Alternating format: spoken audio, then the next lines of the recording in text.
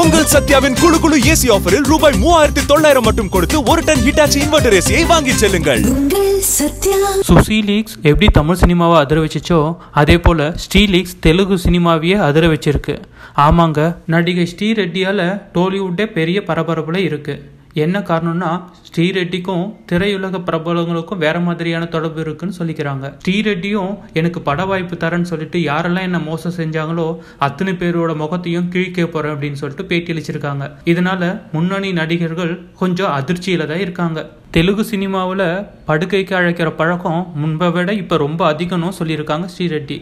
அவங்கள ஒத்தரையும் விட போறதில்லைன்னு சொல்லியிருக்காங்க. அத்தோடு நிற்காம இன்னைக்கு ஒரு ஃபோட்டோவே ரிலீஸ் பண்ணி SreeReddy ஆரம்பம் அப்படின்ற மாதிரி போஸ்டையும் ஒன்று போட்டிருக்காங்க. பட ஆசை காட்டி யாரெல்லாம் பெண்களோட வாழ்க்கையில் விளையாடுறாங்களோ அவங்களெல்லாம் நான் சும்மா விட போறதில்லைன்னு சொல்லியிருக்காங்க SreeReddy. இந்நிலையில் நடிகர் போசானி முரளிகிருஷ்ணாவை ஒரு பிரபல தொலைக்காட்சி ஒன்று பேட்டி எடுத்திருக்கு. இந்த நிகழ்ச்சியை தொகுப்பாளர் சாம்பசிவ தொகுத்து வழங்கியிருக்காரு. அப்போ SreeReddyயை பற்றியான விவகாரத்தை பற்றி கேட்டபோது திரையுலகில் புரோக்கர்களும் வேசிகளும் இல்லையான்னு கேட்டிருக்காரு ராவ். இதனால தெலுங்கு திரையுலகமே அந்த நிகழ்ச்சி தொகுப்பாளர் மீது பெரிய கோபத்தில் இருக்காங்க. இதனால நடிகை ரகுல் பிரீத் சிங் டிஆர்பிக்காக அவங்க லிமிட்டை தாண்டிட்டாங்க. அதனால மன்னிப்பு கேட்டே ஆகணும்னு சொல்லியிருக்காங்க.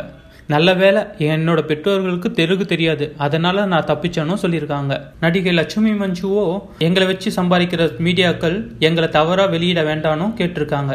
இப்படிப்பட்ட பெரிய சேனல்ல தொகுத்து வழங்கும் போது வாயை கொஞ்சம் கண்ட்ரோல் பண்ணி பேசியிருக்கலாம் ராவ். இதே போல மேலும் பல செய்திகளை தெரிந்து கொள்ள kalakkalCinemaவை சப்ஸ்கிரைப் பண்ணுங்க.